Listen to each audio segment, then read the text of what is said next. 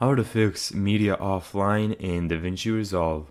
So to fix this media offline problem, we first need to figure out what is media offline, what does it mean, what needs to happen for media offline to happen. The most common thing that happens is usually you have a video somewhere on your computer. For example, you have a video on your desktop and you make the project while the video is on desktop, for example. It can be anywhere. Then you save the project, you close the project, and then you're like, I don't want this video to be on my desktop anymore. I'm just gonna make a special folder for all of the videos. And then you transfer that video to that folder and you remove it from your desktop. That's basically changing locations. So what my Davinci is doing, it's searching for a video on a specific location, but the video is not there anymore.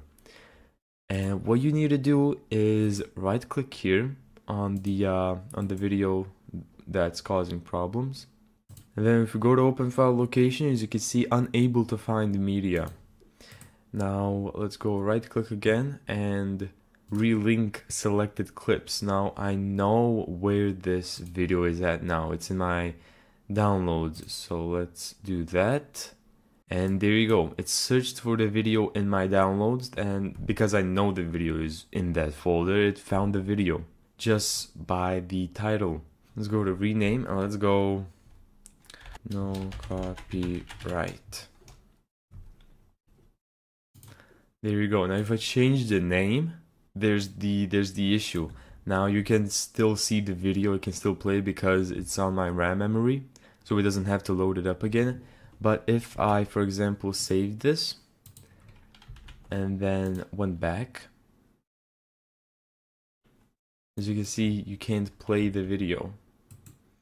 Now what you have to do is right click, going into replace selected clip, go into the folder where the clip is, then select your clip, and here it is. Now if the video is deleted, I'm afraid you're out of luck. But I recommend you checking your recycle bin to see if the video is still there if you deleted the video. And there you go. I really hope this tutorial worked for you. Anyways, thank you so much for watching this video. If you found this tutorial helpful, make sure to give it a thumbs up and subscribe. And as always, see you in the next video.